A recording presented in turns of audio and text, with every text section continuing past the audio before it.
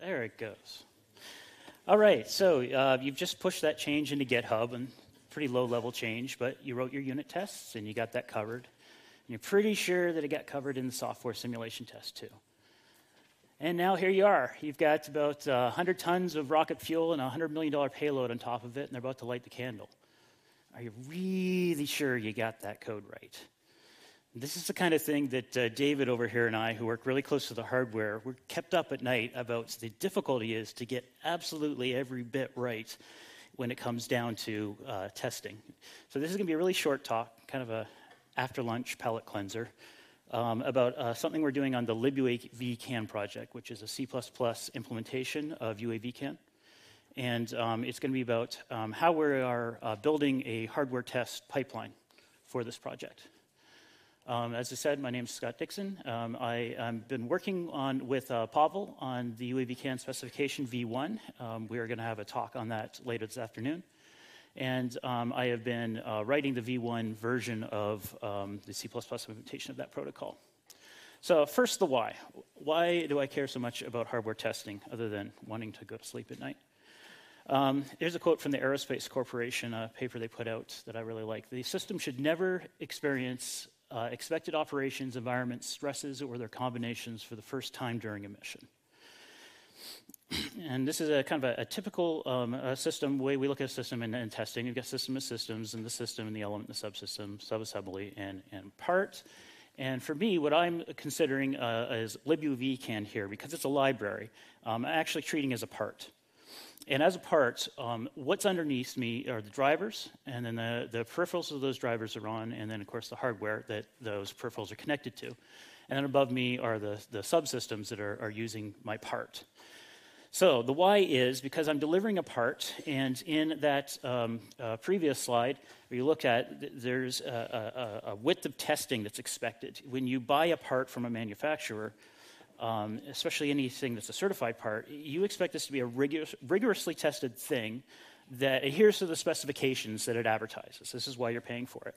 And this is kind of the philosophy that we have as we're developing libuavcan.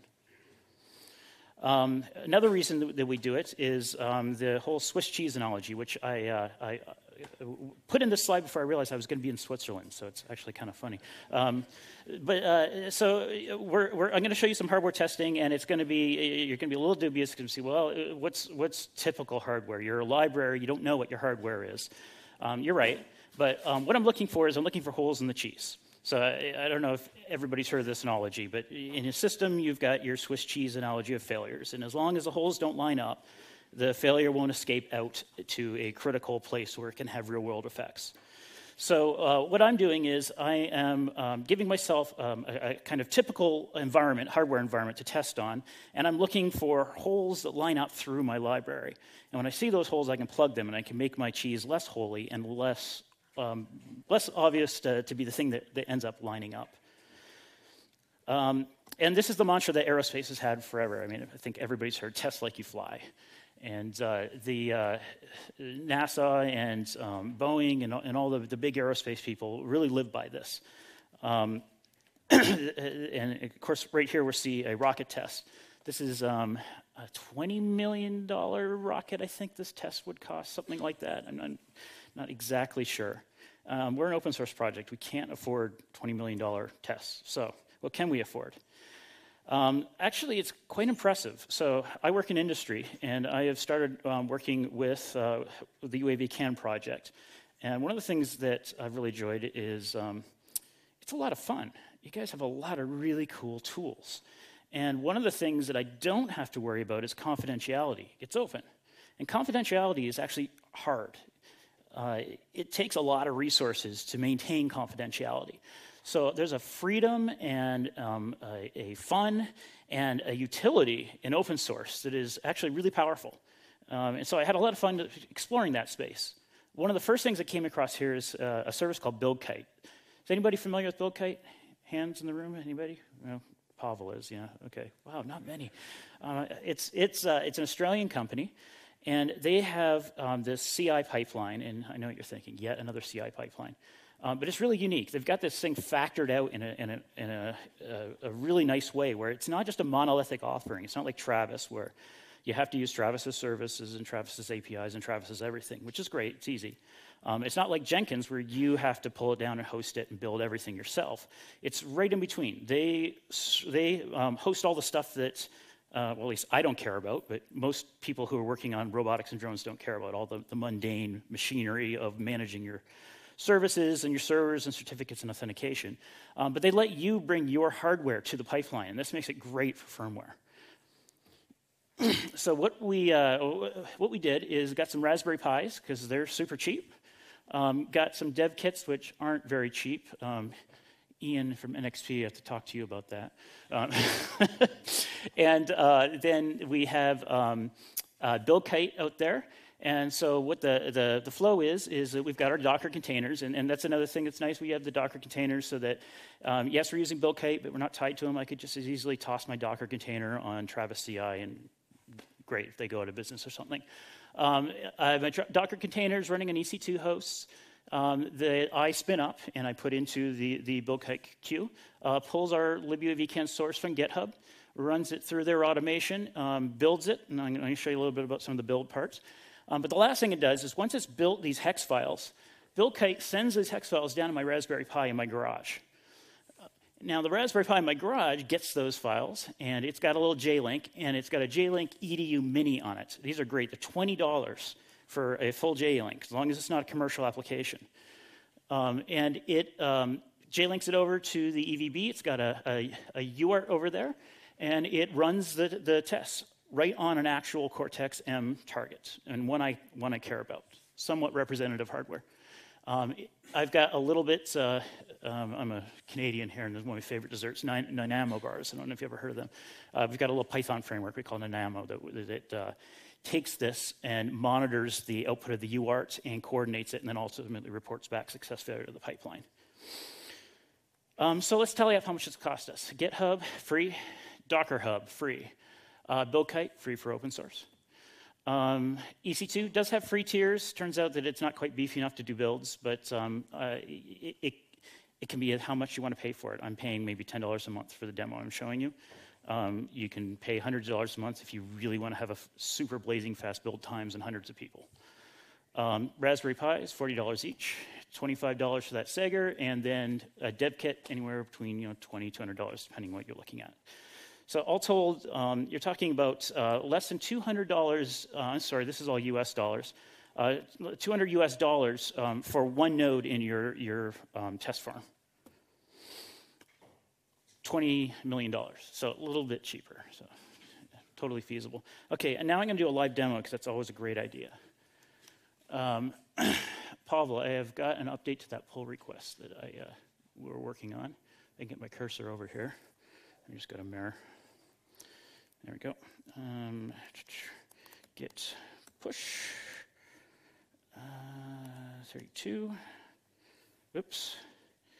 SO upstream. Yes, live demo. What did I tell you? This is great. Okay, so I'm not going to do the live demo, but I will show you the live pipelines, which is probably just as good. Where did my, oh, Mac. Okay. So this right here is what's in my garage. You'll see the Raspberry Pis connected to the NXP dev kits, the 148Ks. I even got a little IoT out of band monitor so I can do a reset for my phone if I need to. The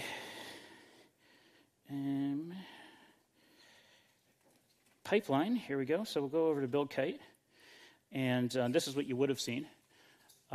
You would have seen these three builds get kicked off all in EC2 hosts in parallel. So we're running on a GCC compiler, x86, Clang compiler, x86, and then we're cross-compiling for ARM v7m in parallel. This is actually really blazing fast because it's parallel, so less than a minute. Yes? Oh, yeah, sorry. And it is, there we go. Okay, so these guys all are one step they have to complete, and this margin blocks on it. These guys produce hex files and J-Link scripts. Those hex files and J-Link scripts, I'll show you here, is the output from there.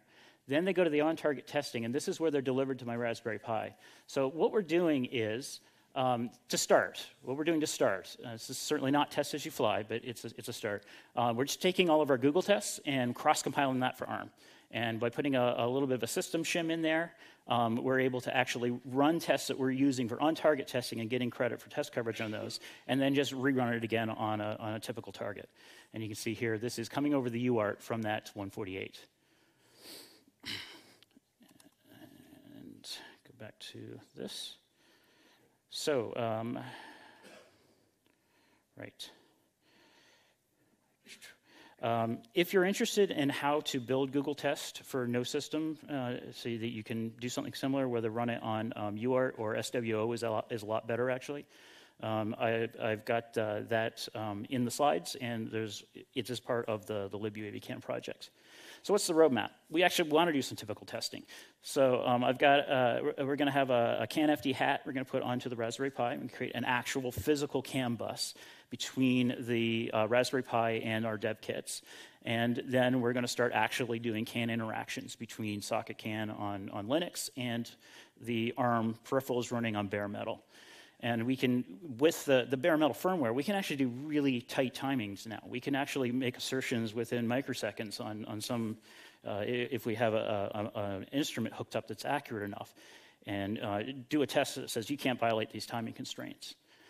The other thing that's really interesting about this, roadmap, non-Google test, because Google test is, like I said, just a hack to get started, but it actually uses a ton of heap. I had to actually upgrade to the 148 dev kit from the one that I had before because I needed 116K of heap to run it. So we don't really want to be using that.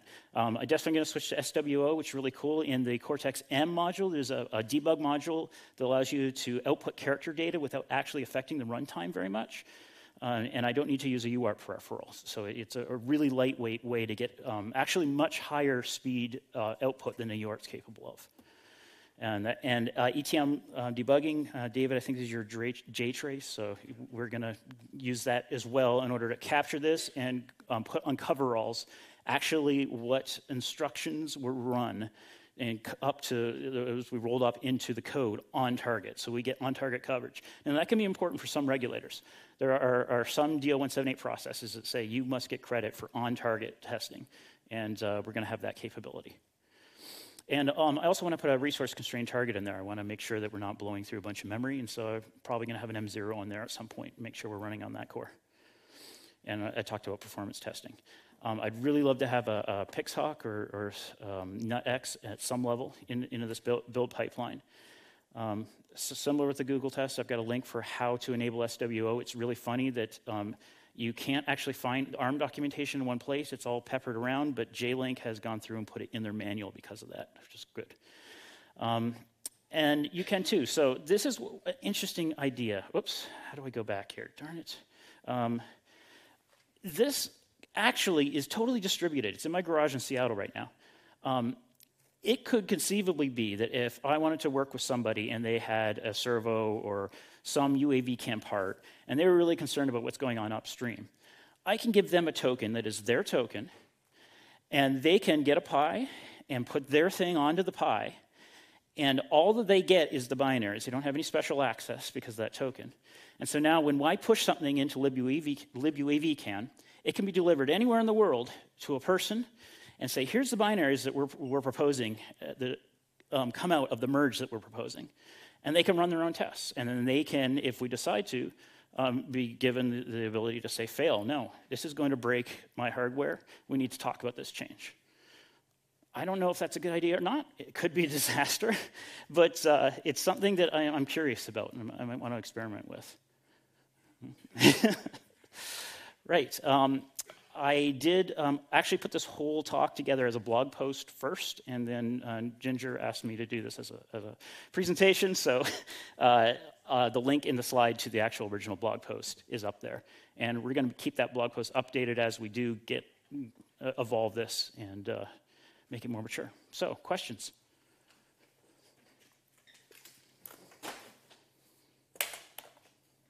All right. No questions? I did not get what were you using on the Raspberry Pi to monitor the serial communication to the... Yeah, The question was, what are you using in the Raspberry Pi to monitor the serial connection? Right. It's a little bit of Python that I have on a library in my GitHub account called Nanaimo, which is just a mnemonic for dessert. Right now, all it's doing is it's taking Pi serial, and it's taking it's wrapping some JLink commands in Python, and it's coordinating those. That's going to evolve over time, and that's going to become more robust. It's going to start knowing stuff about SWO. It's going to have some parsers built into it. That's kind of where I'm going to assemble my toolkit for this. Yep. Anyone else? Yes? So is that screen scraping the results and then processing them on the UART effectively? Screen scraping the results? Scott, can Yeah. you repeat the question, Yeah. please? In our build console, so Yeah. at the end of the day, it looks like a screen. Yep. Do you have a validation script that runs against? Not yet. Yeah. So, I mean, right now it does actually parse out pass-fail. So the build does fail if Google test fails. But I didn't want to invest a lot in the Google test output parser because it's not structured, and ultimately don't want to be using Google tests. But at some point we'll come up with a syntax where you can say pass-fail, and you can also say here's some diagnostic information that comes from the SWO that then gets uploaded as an artifact. So if we do have that manufacturer scenario, we should be able to control what we can dump and put back up into our artifact repository and build kite to diagnose what the problem was. I think there's a good synergy here because Daniel's been working on pretty much the same structure Mm-hmm. with the PX4s all in that original picture in the opening of all the boxes and cubbies. Yes, yes. That's what's in his garage. Yes, exactly.